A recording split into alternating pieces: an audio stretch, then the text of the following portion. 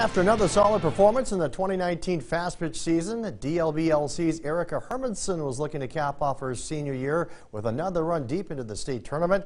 But the question is whether those dreams can be realized with the month of May just 2 days away.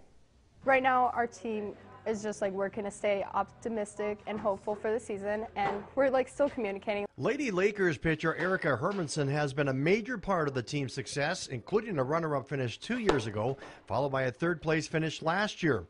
With the loss of only one senior to graduation, expectations were high again this year. I'm really confident in my team, and we built great teamwork aspects.